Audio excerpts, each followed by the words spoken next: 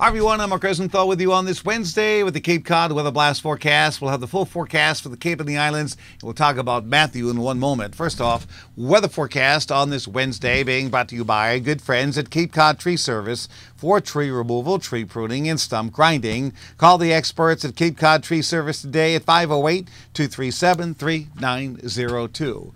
All right, here's what's happening for the Cape and the Islands. For today, skies will turn partly sunny where they have it already. It'll be a nice afternoon, low and mid-60s.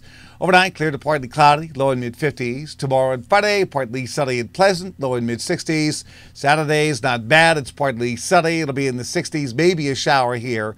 Early Sunday morning as the cold front plows through, then partly sunny, breezy Sunday afternoon, those 60s. But it now appears to me that Hurricane Matthew is going to stay well south of New England. There are some signs it could stall either off the Florida or North and South Carolina coast. I'm looking at that right now, but I don't think it's a threat to New England. Can things change? Of course they can, but from what I've seen over the last several days, it looks like a miss for us here in New England. But as always, stay tuned. We'll keep you posted. For now, I'm Mark Rosenthal.